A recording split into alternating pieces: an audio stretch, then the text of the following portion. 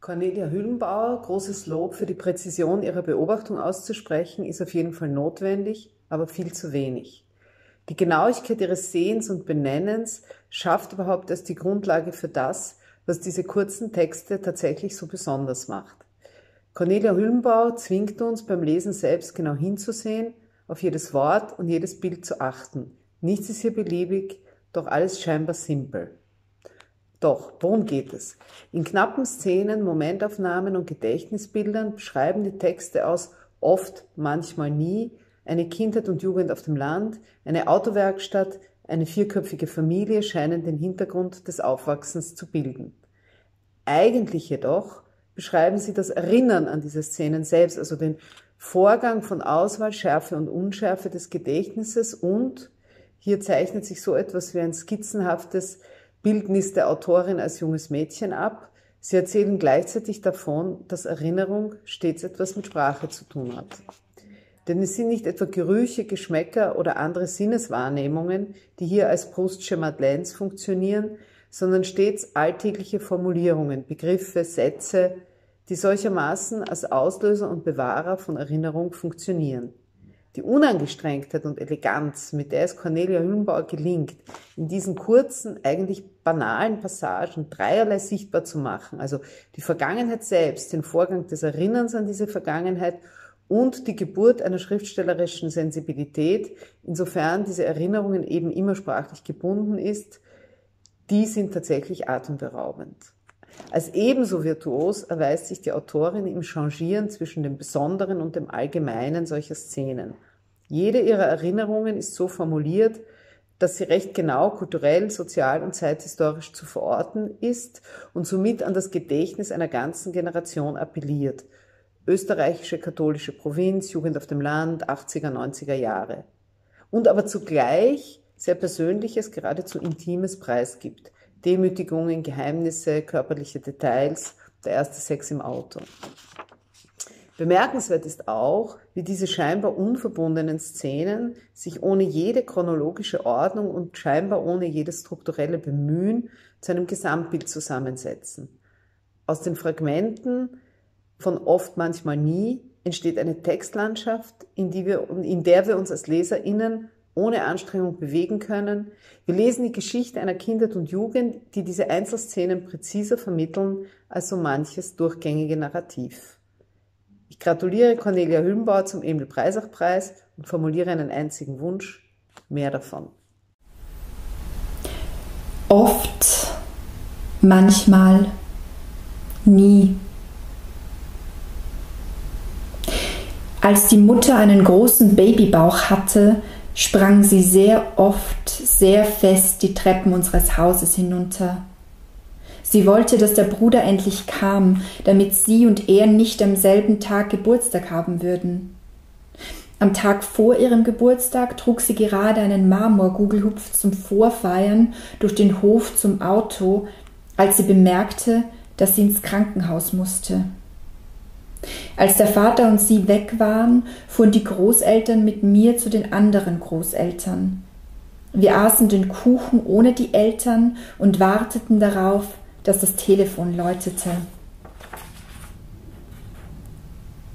Kleidung, die der Vater an ihr nicht mochte, zog die Mutter nicht an.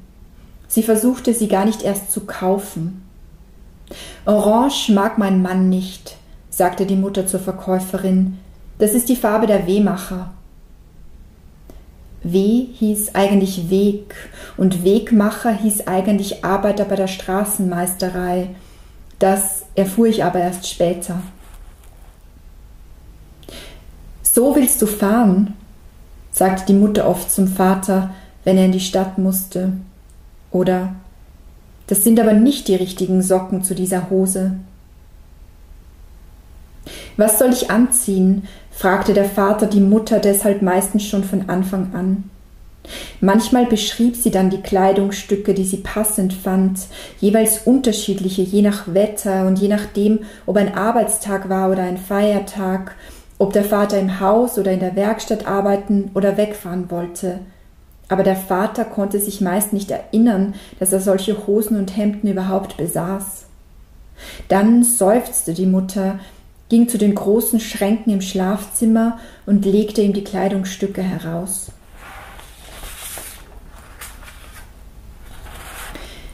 Der Bruder trank Kindertee aus Instantpulver.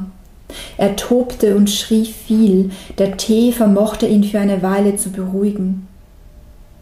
»Kleiner Stier«, sagte die Mutter zu ihm, wenn er, die Augen noch nass vom Weinen, kurz innehielt und heftig an der Schnullerflasche saugte.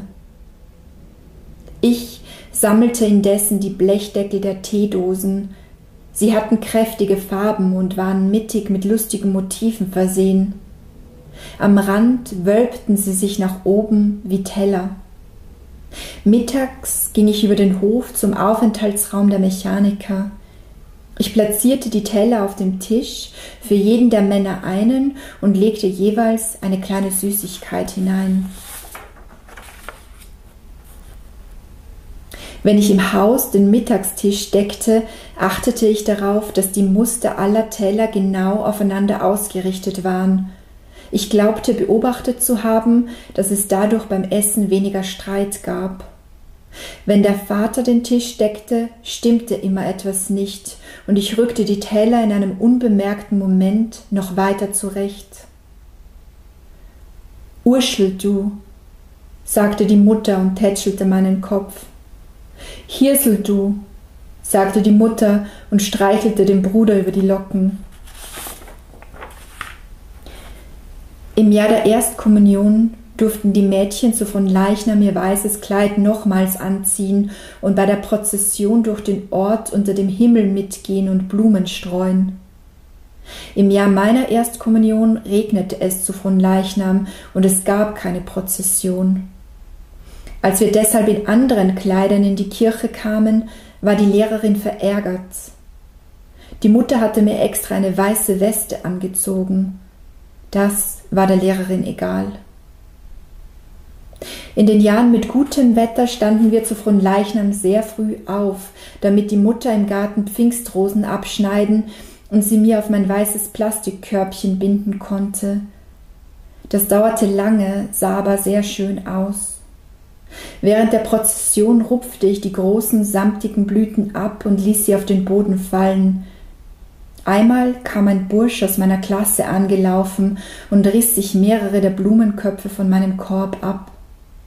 Er streute sie vor mir auf den Weg.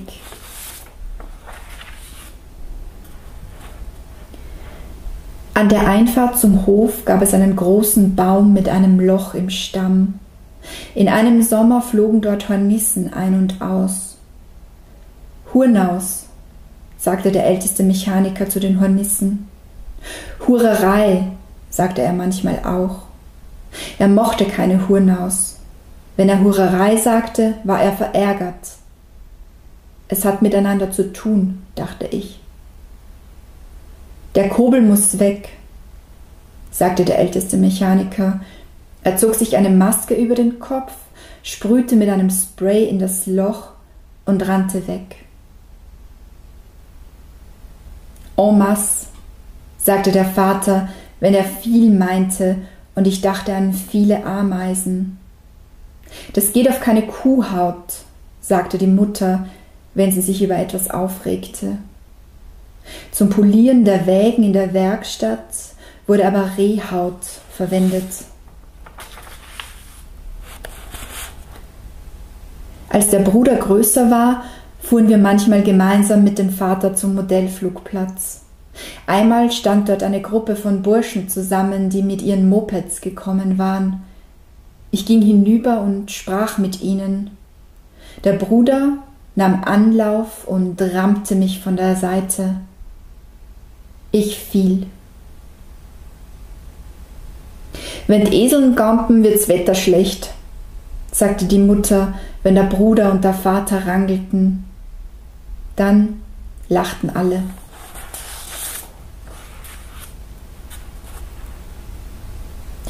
Einmal ging ich mit einem Jungen aus meiner Klasse zusammen ein Stück des Nachhausewegs, stolperte und schlug mir das Knie auf. Ich hatte ein Loch in der Strumpfhose und blutete. Der Junge lachte. Er habe mir von seiner Bande erzählen wollen, sagte er.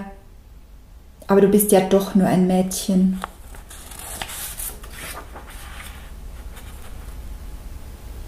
Zum Schularzt mussten wir zu dritt hinein.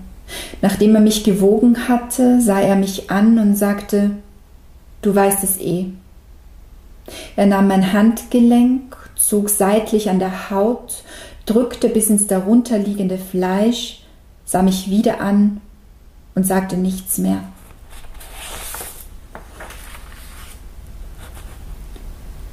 Welche Farbe willst du sein?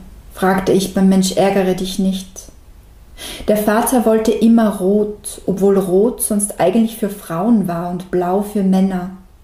Blau nahm dann der Bruder, weil die Mutter, die immer als zweite wählte, immer grün nahm und ich, die immer als dritte wählte, gelb. Wenn man gewann, konnte man sich freuen. Sonst musste man ein guter Verlierer sein. Zwenk und Zfü ist im Norden Zü, sagte die Mutter. In der Kirche des Dorfes saß ich stets vor dem Seitenaltar mit dem Bild der Madonna. Sie trat mit dem nackten Fuß auf eine metallisch glänzende Sichel. Dass das doch wehtun musste, dachte ich. Die Assistentin des Pfarrers hieß Frau Magister. Sie sprach leise und schminkte sich nicht. Im Firmenunterricht kicherten wir und sie sagte, Glauben heißt nicht wissen. Wenn dir das Tortenstück auf dem Teller umfällt, kriegst du keinen Mann, sagte die Tante. Wenn du am Tisch direkt an der Ecke sitzt, kriegst du eine böse Schwiegermutter. Manchmal fuhr ich im Auto der Mutter der Freundin mit. Das Lenkrad des Autos war mit Fell überzogen. Die Mutter der Freundin hielt es mit nur einer Hand fest. Die Türen des Autos waren schwer. Einmal bemerkte ich, nachdem die Mutter der Freundin schon losgefahren war, dass ich beim Zumachen nicht kräftig genug gezogen hatte und die Tür nicht ganz geschlossen war. Ich sagte nichts und hielt den Griff die ganze Fahrt über so fest ich konnte. Es war Geburtstagsparty. Wir standen vor dem Haus des Burschen zusammen. Einer erzählte was. Kühlschrank zu, es zieht, sagte da ein anderer zu mir. Ich hatte mit offenem Mund zugehört.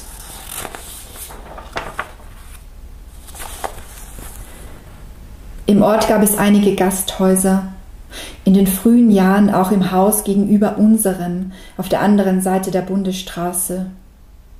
Der Vater kehrte immer nur auf dem Weg vom Modellflugplatz ein, nie in unserem Ort, weil er nicht mehr so war wie seine Schulfreunde. Einmal machte er eine Ausnahme und er nahm mich mit nach gegenüber.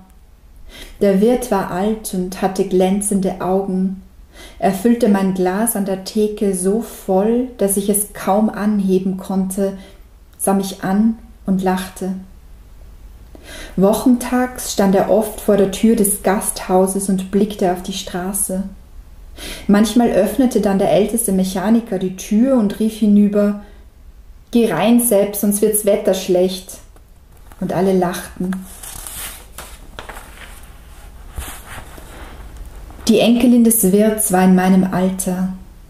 Als ich einmal in ihrem Zimmer saß, von dem aus man auf der anderen Seite der Bundesstraße unser Haus und meine beiden Fenster sehen konnte, stach sie mir mit einer Bleistiftspitze in die Handinnenfläche. Lange blieb ein dunkelgrauer Punkt an dieser Stelle. Irgendwann war er verschwunden.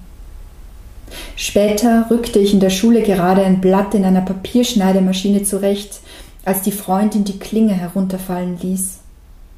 Im Fleisch meines Zeigefingers klaffte eine Wunde. Lange blieb eine rote Narbe an dieser Stelle. Irgendwann wurde sie heller. Im Ort gab es 2 Bushaltestellen, eine auf der einen, eine auf der anderen Seite der Bundesstraße. Ein Bus fuhr morgens Richtung Nachbarort zur Schule, ein anderer in die Gegenrichtung zur nächsten Stadt, wo das Gymnasium war und alle anderen Schulen. Ich ging nicht ins Gymnasium, weil man danach keinen Beruf hatte und studieren gehen musste. Ich nahm aber dennoch den Bus, der in die Stadt fuhr, weil ich in die Klosterschule ging, die eigentlich eine Hauptschule war, aber eine bessere. Nachmittags fuhren die Busse wieder zurück und hielten an den Haltestellen der Gegenseite. Das habe ich im ganzen Leben noch nicht, sagte ich und zögerte. Er lebt, sagte der Freund der Freundin. Das geht nicht, das ist eine Wortwiederholung, sagte ich.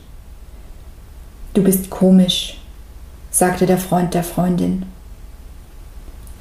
Wir waren zu dritt zelten gewesen, die Freundin, die andere Freundin und ich. Die Burschen nebenan, nur zu zweit.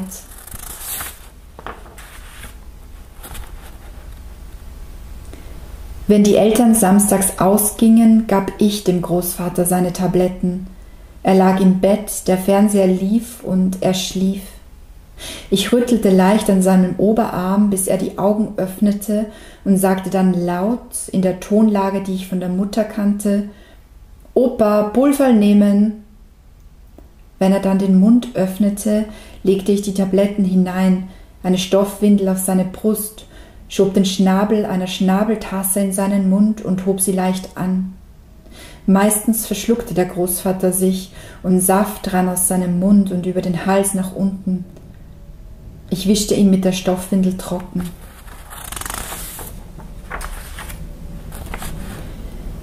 Sie müsse mich Conny nennen, sagte die Englischlehrerin, weil es meinen Namen im Englischen nicht gibt.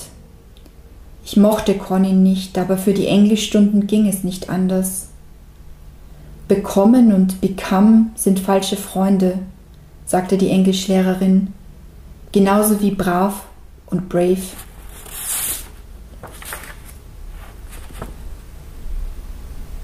Mit der Oberstufe kam das Internet. Das Modem stand neben dem Computer im Büro. Abends, wenn keiner sonst den Computer brauchte, startete ich den Chat. Einer war Jahre älter. Er hatte studiert und kam aus einer größeren Stadt. Die Mutter mochte seine Stimme am Telefon. »Ich dachte mir schon, dass du keines dieser Mädchen bist«, sagte er und küsste mich feucht unter seinem Regenschirm. Er brachte mich mit dem Auto zurück, parkte mitten im Ort vor unserem Haus und beugte sich zu mir herüber. »Nicht hier«, sagte ich, und er startete den Wagen. Er fuhr hinaus aus dem Dorf über die Landstraße und hielt bei einem leeren Parkplatz. Wir waren auf der Kuppe genau über der Senke mit dem Haus der Großeltern. Es war dunkel. Es war weit genug. Ich sagte nichts mehr.